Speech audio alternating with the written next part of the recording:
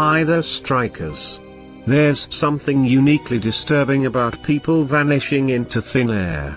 Read about these incredibly strange, unsolved cases. Although these disappearances span centuries, locations, age ranges, and circumstances, there's one common thread shared between them: a lack of closure. There are theories, speculations, and investigations, but never a decisive answer. On our incoming episode, I'm going to feature some of the cases of mysterious disappearances of some missing that just disappear without any trace. On today's episode, we are going to see real events that have become great mysteries in Japan. Unlike urban legends, they are things that really exist and not stories told of monsters and demons. In Japan we have historical events, pyramids and many other mysteries to discuss in this video.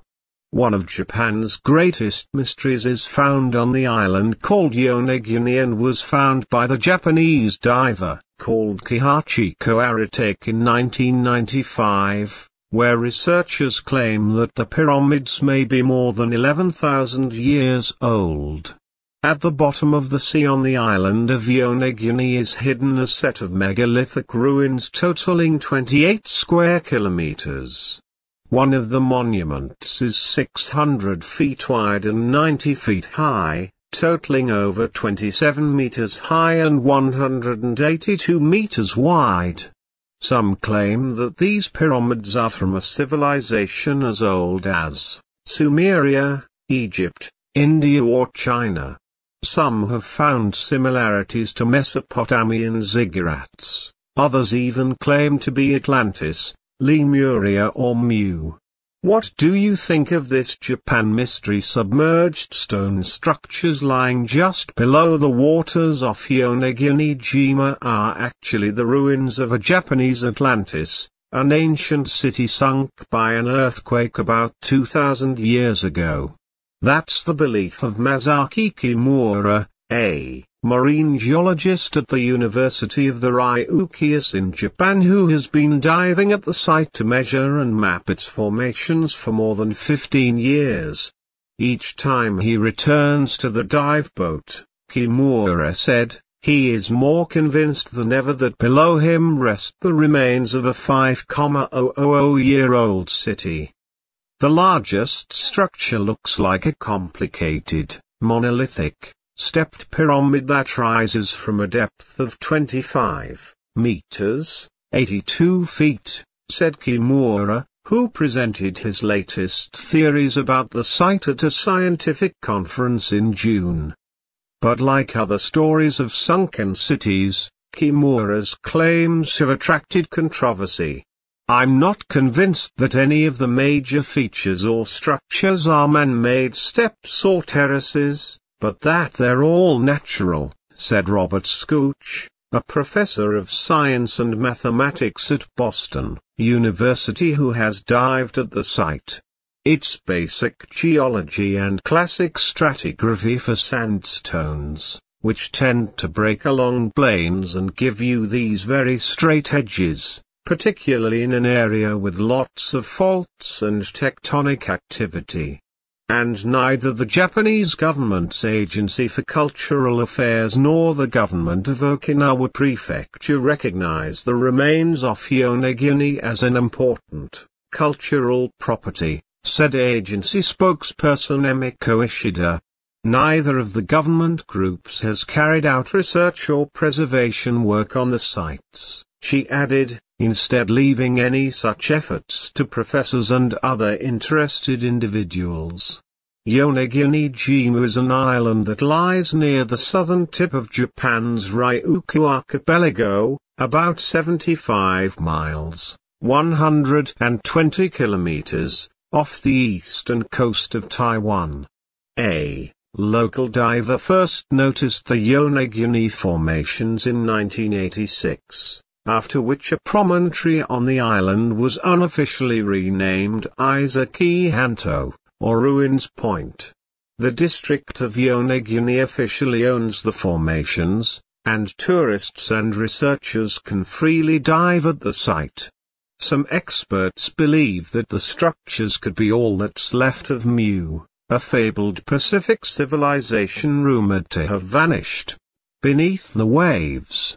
On hearing about the find, Kimura said, his initial impression was that the formations could be natural. But he changed his mind after his first dive. Whoever created the city, most of it apparently sank in one of the huge seismic events that this part of the Pacific Rim is famous for. Kimura said the world's largest recorded tsunami struck Yonaguni-jima in April 1771 with an estimated height of more than 131 feet, 40 meters, he noted. So such a fate might also have befallen the ancient civilization. Kimura said he has identified 10 structures off Yonaguni and a further 5 related structures off the main island of Okinawa. In total the ruins cover an area spanning 984 feet by 492 feet, 300 meters by 150 meters. The structures include the ruins of a castle, a triumphal arch, 5 temples, and at least 1 large stadium, all of which are connected by roads and water channels and are partly shielded by what could be huge retaining walls. Kimura believes the ruins date back to at least 5,000 years, based on the dates of stalactites found inside underwater caves that he says sank with the city, and structures similar to the ruins sitting on the nearby coast have yielded charcoal dated to 1,600 years ago, a possible indication of ancient human inhabitants, Kimura added. But more direct evidence of human involvement with the site has been harder to come by. Pottery and wood do not last on the bottom of the ocean, but we are interested in further research on a relief at the site that is apparently painted and resembles a cow, Kimura said. We want to determine the makeup of the paint. I would also like to carry out subsurface research. Toru Aoki, an associate professor of seismology at Kobe University, supports Kimura's hypothesis. Aoki said that he has never seen tectonic activity having such an effect on a landscape either above or below the water. I've dived there as well and touched the pyramid, he said. What Professor Kimura says is not exaggerated at all. It's easy to tell that those relics were not caused by earthquakes. Boston University's Skok, meanwhile, is just as certain that the Yonaguni formations are natural. He suggests that holes in the rock, which Kimura believes were used to support posts, were merely created by underwater eddies scouring at depressions. Submerged stone structures lying just below the waters off Yonaguni-jima are actually the ruins of a Japanese Atlantis, an ancient city sunk by an earthquake about 2,000 years ago.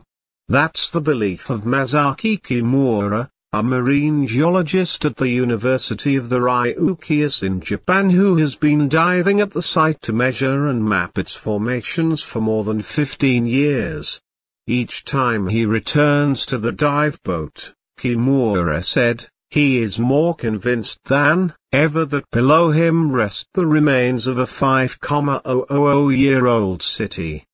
The largest structure looks like a complicated, monolithic, stepped pyramid that rises from a depth of 25 meters, 82 feet, said Kimura, who presented his latest theories about the site at a scientific conference in June.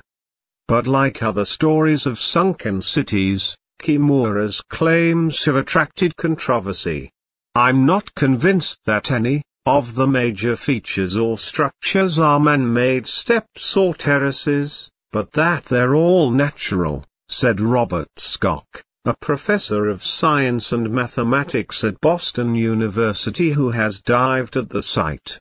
Its basic geology and classic stratigraphy for sandstones, which tend to break along plains and give you these very straight edges, particularly in an area with lots of faults and tectonic activity.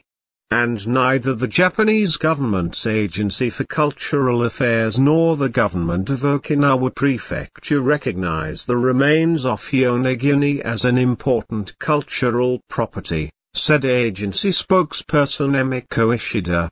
Neither of the government groups has carried out research or preservation work on the sites, she added, instead leaving any such efforts to professors and other interested individuals. Yonaguni-jima is an island that lies near the southern tip of Japan's Ryukyu archipelago, about 75 miles, 120 kilometers, off the eastern coast of Taiwan. A local diver first noticed the Yonaguni formations in 1986, after which a promontory on the island was unofficially renamed Isaki Hanto, or Ruins Point. The district of Yonaguni officially owns the formations, and tourists and researchers can freely dive at the site. Some experts believe that the structures could be all that's left of Mu, a fabled Pacific civilization rumored to have vanished beneath the waves. On hearing about the find, Kimura said, his initial impression was that the formations could be natural. But he changed his mind after his first dive. Whoever created the city, most of it apparently sank in one of the huge seismic events that this part of the Pacific Rim is famous for, Kimura said.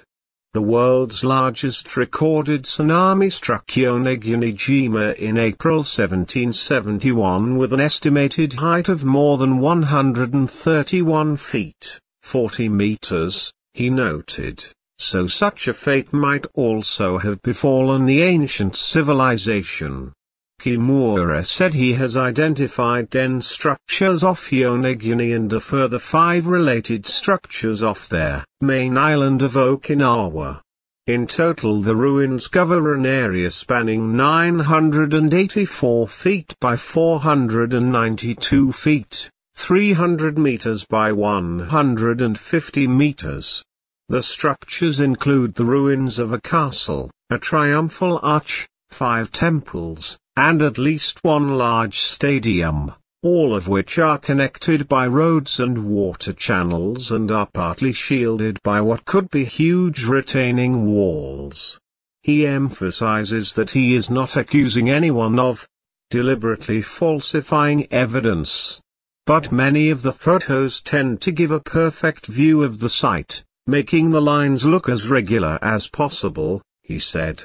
Scott also says he has seen what Kimura believes to be renderings of animals and human faces at the site. Professor Kimura says he has seen some kind of writing or images, but they are just scratches on a rock that are natural, he said. He interprets them as being man-made, but I don't know where he's coming from. But Kimura is undeterred by critics, adding that the new governor of Okinawa Prefecture and officials from the United Nations Educational, Scientific, and Cultural Organization have recently expressed interest in verifying the site.